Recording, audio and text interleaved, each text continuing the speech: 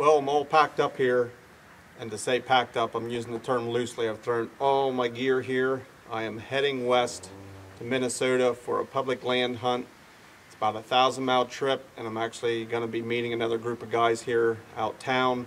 We're going to consolidate all our stuff here into one pickup truck. So wish us luck getting 4 guys' stuff into one truck when my stuff barely fits into the back of this truck.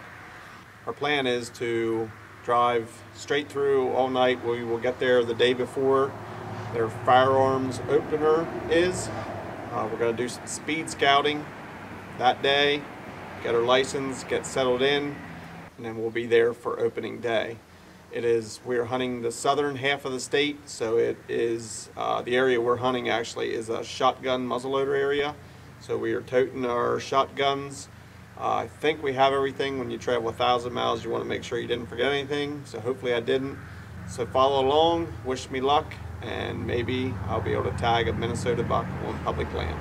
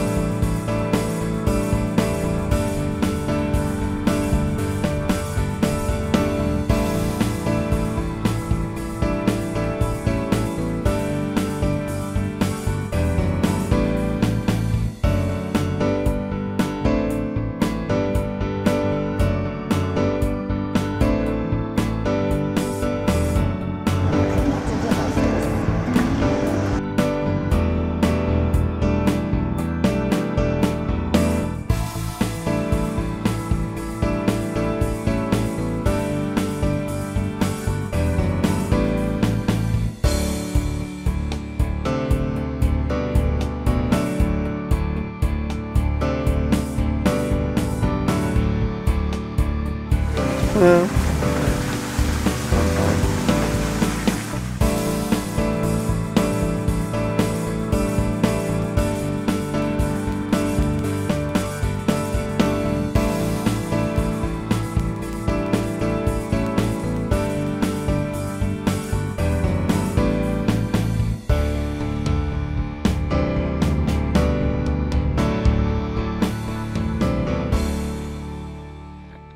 Well, I've made it from Pennsylvania to Minnesota.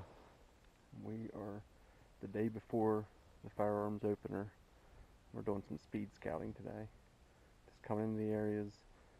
Kind of hate to go into your spots right before the opener, but you have to check for sign, maybe check for other people pressure when you're hunting public land.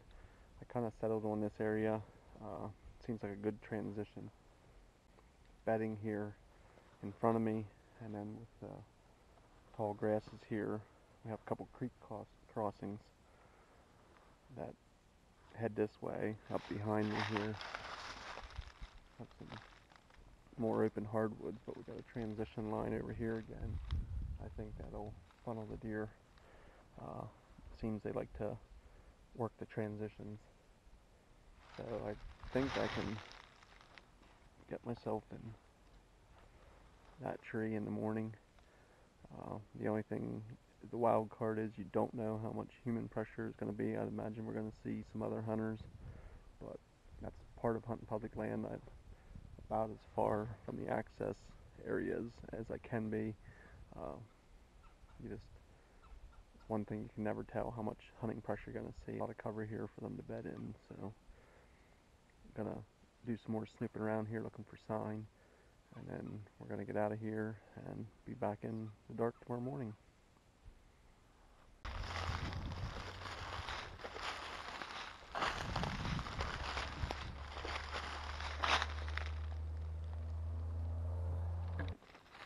Another thing I like to do is to pick out plan B and sometimes plan C. You never know when somebody else is going to be near your spot, or you have to have another backup plan ready. So here's another transition line between the ag fields over in the private, and then the thicker stuff here is on public. So looking to pick another spot here that I can have in my hip pocket for plan B and plan C. Well, I'm finding some sign here. There's a perfect bed here. If you follow that trail, you can see a rub right there. So there's a positive sign. Just walking around here looking for some recent sign. Looks like there's at least some potential here.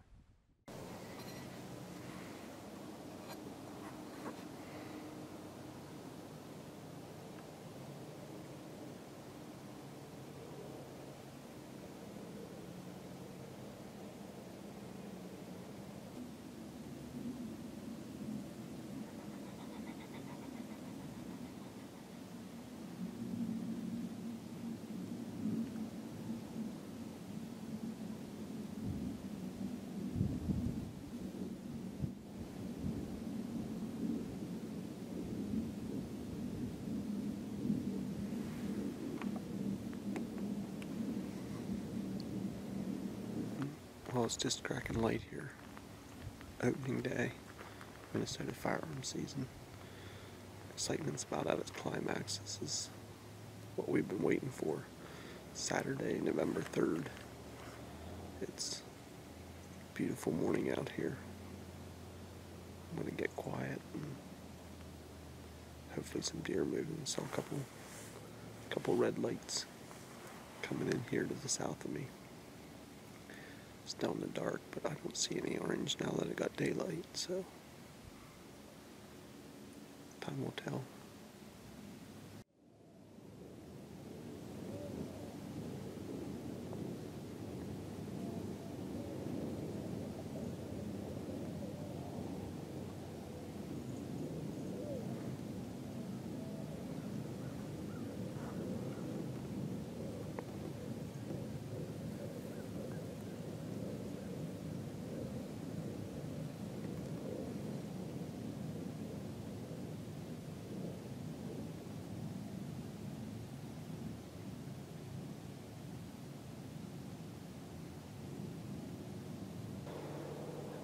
Just saw that my first doe there, sneaking down through the grass. Had a less than stellar start to my hunt. Getting in here this morning, had some gear trouble, had some Contigo trouble. My entire Contigo dumped out in my hunting pack, which was a fun game of digging through your pack and seeing which articles of clothing got soaked with coffee and which ones survived. I currently have no dry gloves, so fun, but putting all that aside, my entire day was just made perfect through the power of technology. My son just texted me a picture of a great buck he shot with his bow back in Pennsylvania.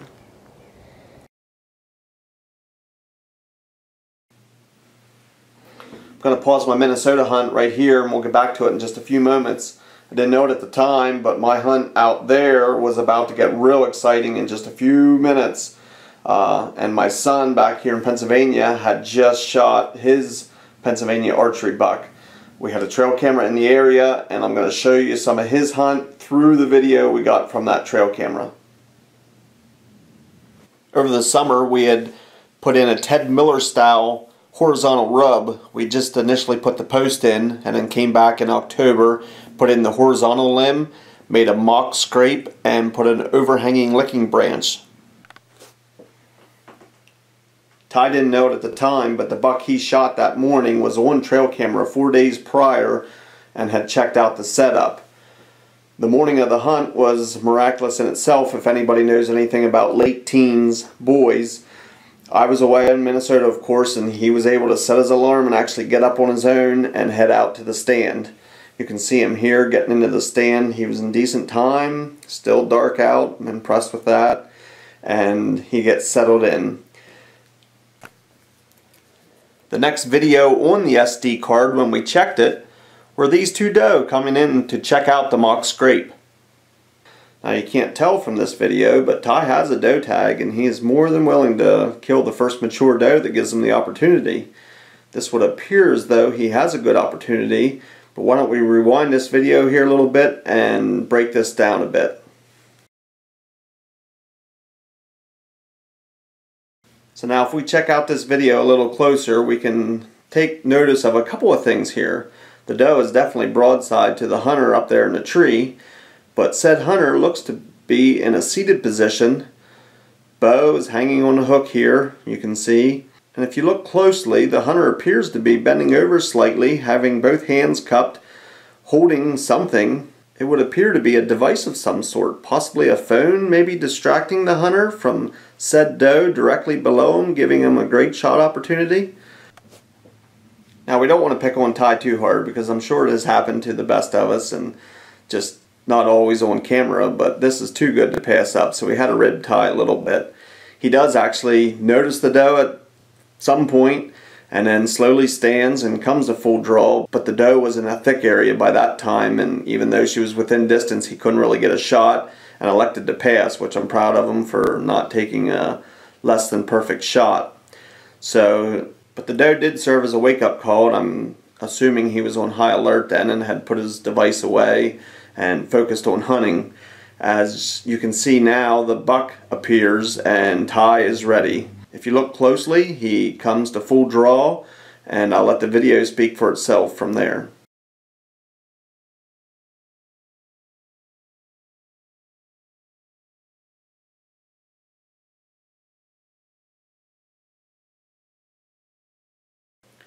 Ty makes a great shot. The buck runs approximately 40 yards and he sees it fall over right within sight. Now the celebration begins. He makes some text, phone calls, spreads the news of his accomplishment, and then climbs down to go retrieve his prize. Great hunt. He's excited and I'm excited for him. So regardless of what happens the rest of my day, it's been a perfect day already.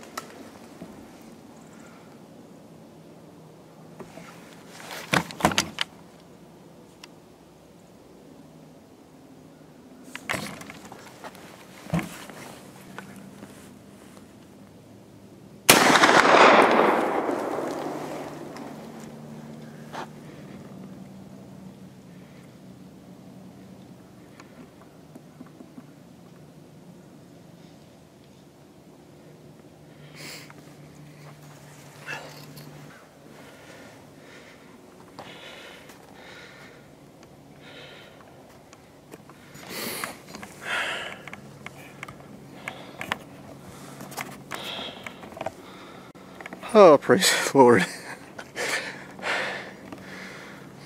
That was a bit of a circus there for a little bit.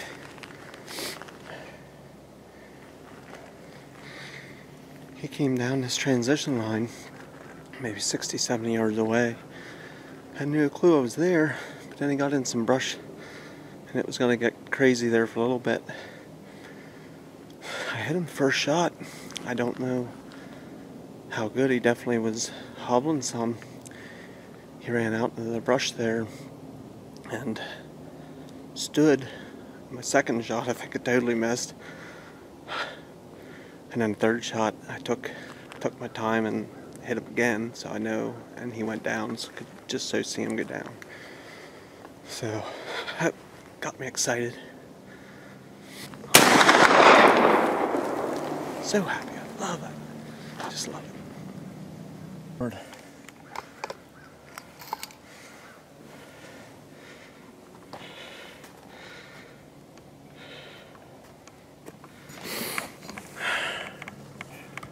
Just climbed down out of my tree here.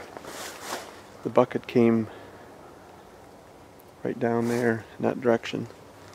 And I shot him right over in that stuff there. Grab my gun, my stand, and make my way over to the buck there. Shouldn't be hard to find him.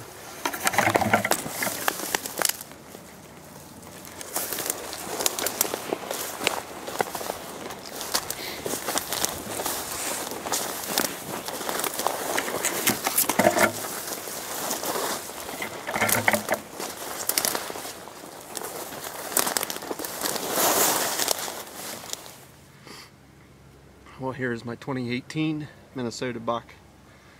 Nice 8-point here. He has a little bit of a broken off brow, but pretty nice buck. I'm tickled pink with him. It's always rewarding when you can come in here, hang and hunt, put your tag on a public land buck. Makes the 1,000-mile drive worthwhile. It was a short hunt. I only had shooting light for about 45 minutes when he came working the wood line there beside me. He made it interesting. He got into some thick brush for me. My bullets were hitting some branches there, and everything else, it seemed like all chaos was breaking loose there for a bit, but tickled pink to put my tag on him. I'm proud of this buck.